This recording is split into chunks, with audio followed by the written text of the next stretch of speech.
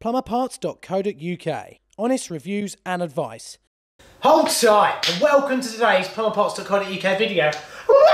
Today is going to be a really sexy video all about radiator elements, okay? So you've probably seen out in the market that you can get dual fuel towel rails. And if you stumbled by this video thinking, what should I have when you're redoing your shower or whatever, and you're thinking about putting a new towel rail in, well, see this as a bit of a guide as to how they work and what they do. You can also have towel rails that are just on the electrics, and obviously you can also have them so they're just on your heating system. What I'm going to do is show you today how to install one that is just on the electrics. But if you wanted to convert it over to the heating system, it's so easy. We'll draw you a little diagram and then you'll know exactly what to do. So anyway, the advantages obviously of having a dual fuel towel rail are basically have a nice warm towel rail in the summertime, okay, when you still want to dry your towels out, you just have that on the electrics, okay, and that'll heat your towels up, but you don't have to have your whole heating system on with the boiler bashing away, making your whole house really hot, which is really annoying. So that's the first thing, that's really cool. The second thing is obviously the versatility of being able to have two types of heating supply, that's really good as well. The slight downside, and I'm actually going to address it now when we install it on this rad here,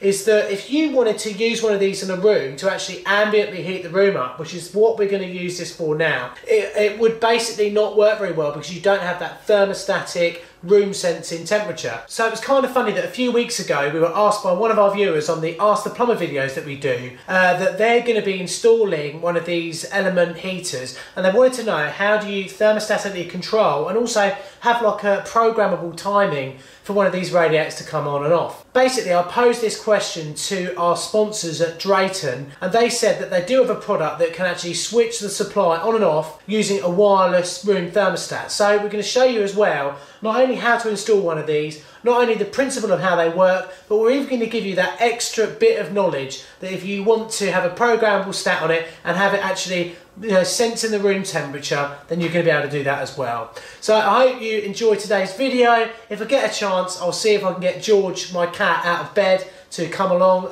because he always loves a good video, as you all know. So I hope you enjoy it, and remember everyone, what you got to do, you got to hold tight. So, number one, we've got an absolutely beautiful radiator here. And seriously, I'm not name dropping when I say it, but this radiator was donated to us by our other sponsors, TradeRadiators. And we've actually made a video for them in particular to use on their website about this radiator here. So if you want to go and watch that video, pop over to their website or go to their YouTube channel. I'll leave a link to that in the description below. And also I'll leave a link to the Drayton controls that we are going to install in this video too. What you have, the great thing about a column radiator like this, especially if we're trying to demonstrate the heating capabilities of a towel rail, is the fact that you can put an element all the way along the bottom of it in exactly the same way as you would up the side of one of your normal towel rails. Basically, what we're going to do is we are going to slap it off and take out where you would usually have your valve, okay? And then we're going to put our element all the way down the centre of here and basically get it nicely tightened up. But before we begin with the ins and outs of actually installing one of these elements, let's pop over to the whiteboard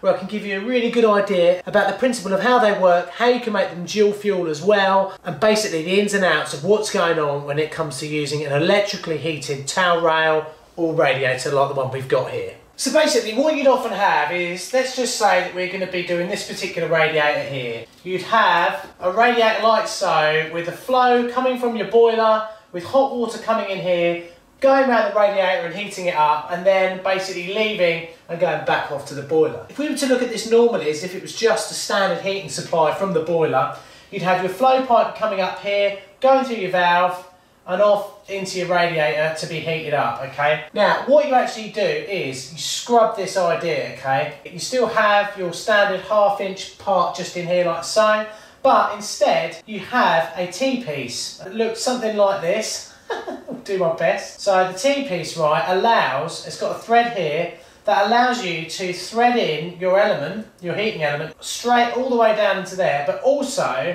it has a thread here, and this all mixes up, this will seal there nicely and seal there nicely. That allows your pipe with water to come in as well. So that means then you can insert, you've got a lovely gap all the way up here where you can put in a dual fuel electric element. And basically it works out for a standard towel rail as well. We'll just zoom in on one of the edges that we'd be working on, okay? So, something like so, like that. Right, so you've got your lovely towel rail All there, beautiful, beautiful, beautiful. Standard 1/2 inch connection just there at the bottom to allow water in. If you weren't going to have this as a dual fuel towel rail, all the other ends you'd bung up using a small 1/2 inch blanking plug, or whichever side you choose to do, as long as you put it on the bottom. You could then have your element will go all the way up this side here like so. And then you've got your thread there, and then, I mean, most of them have a small white cap with a lead going into the wall off to your electric supply. The one we've got today that we're going to have has actually got some different temperature settings on it, so it's a little bit more than what you usually have. So this is basically the way that it all works. The one thing you need to think about when filling up one of these radiators after you've installed your element is, if it's sealed like this one here and it's not on the heating system, you need to allow somewhere for cold water to expand. Now you can't really compress water on a heating system, it just doesn't want to be compressed up, but you can compress air. So when you're filling up your towel rail or your lovely big old radiator like this, try to be sure to leave a couple of inches as an air cushion at the top of the radiator to allow that water somewhere to expand into. That's really, really important. You've got a rough idea hopefully now about how these work. Basically now I'm going to show you how to install one on this lovely big cast iron rad that we've got here now, and I hope you enjoy it. Hold tight! So then, number one, if we come down and have a look here, you're going to see that I've got a lock shield on here. And this is really only for demonstration purposes, and also because we might need to drain this rad out in a day or two, and basically it acts as a bit of a drain off as well, so it's pretty handy. I mean, a lot of times if I was going to have this as a properly sealed radiator, I'd get a standard proper drain off cock that goes to 1/2 inch male, and then you can just thread it into there, and then you've got a nice little drain off there for your radiator. We've got a little bit there for our electric just in there that's been lovingly installed by the electrician. So yeah, we're going to remove this nipple just here, and basically that's going to get us ready to install our lovely element. Now obviously at this point here, if we were going to have this a dual fuel rad, we'd have a small T-piece here, one to take our new radiator pipe up here, and one to feed our element through like we described earlier on when we were on the whiteboard. So as you can see, if we actually lay out the element, this is quite a long element here that's going to go under quite a lot of this radiator and heat quite a lot of it up nice and quickly. So we'll pop our element all the way through like this. Now, if we look closely at the element itself, we can see they've got a nice little rubber bung on here, but if you want, you can put a little bit of PTFE tape on here. Also, take note that you've got the hexes here, so don't use the head or any of the electrical components to actually tighten this up. Now we can use this here just to get this properly nice and tight.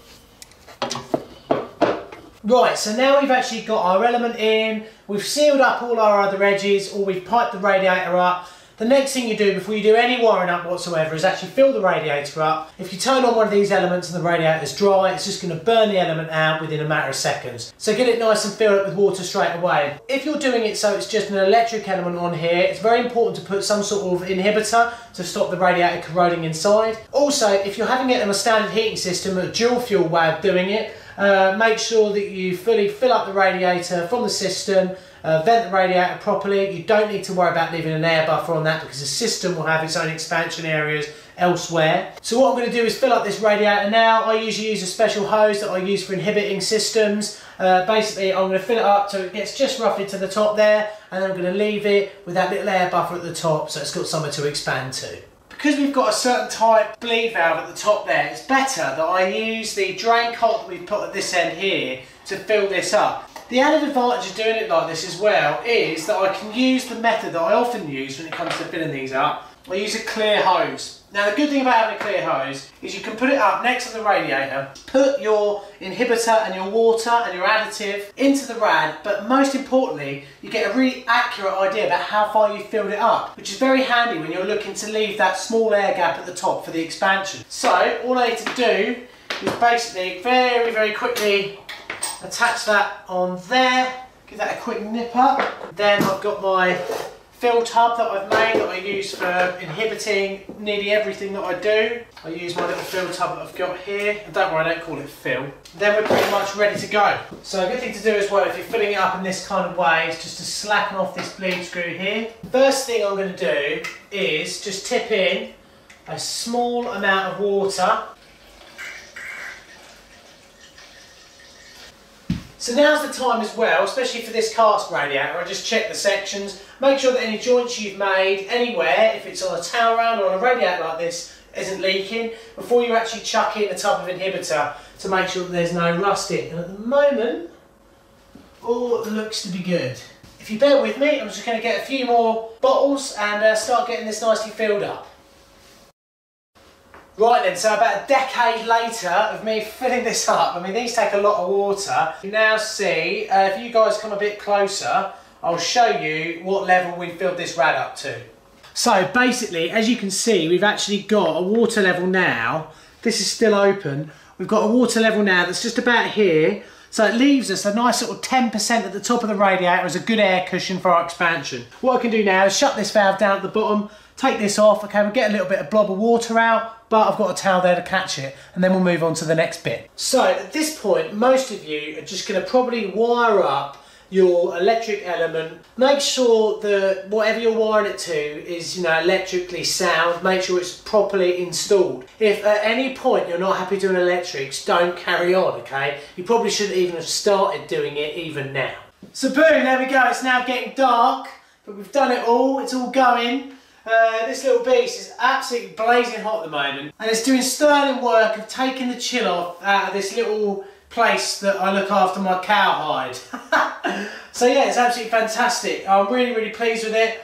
I hope this video gives you a better idea of basically how to install an element. Okay, I know we haven't done it inside a towel rail here because that is their usual use, but you can install them in one of these if you like.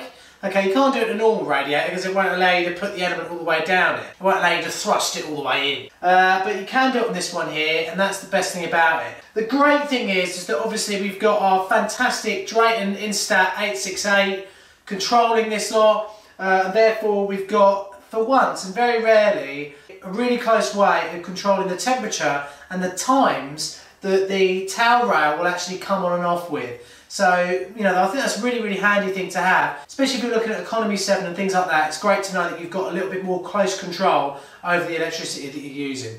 If you need any more help or any more information, please visit our website, plumberparts.co.uk. Oh yeah! Obviously, you can follow us on Twitter and on Facebook, and above all, the most important thing you can do,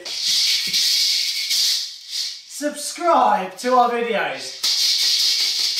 I'm now going to go inside. It's doesn't matter what time of year you guys are watching this, it's Christmas time around here, and I'm making some mince pies. I've come up with a random little recipe for them that's got like almonds in it, figs, and of course plenty of booze as well. And yeah, I think they're going to be absolutely gorgeous. Anyway, I hope you enjoyed today's video. I hope you come back next week. And remember everyone, what have you got to do? I think you know. I think you know. You've got to hold tight throughout the night. Blah! Plumberparts.co.uk. Honest reviews and advice.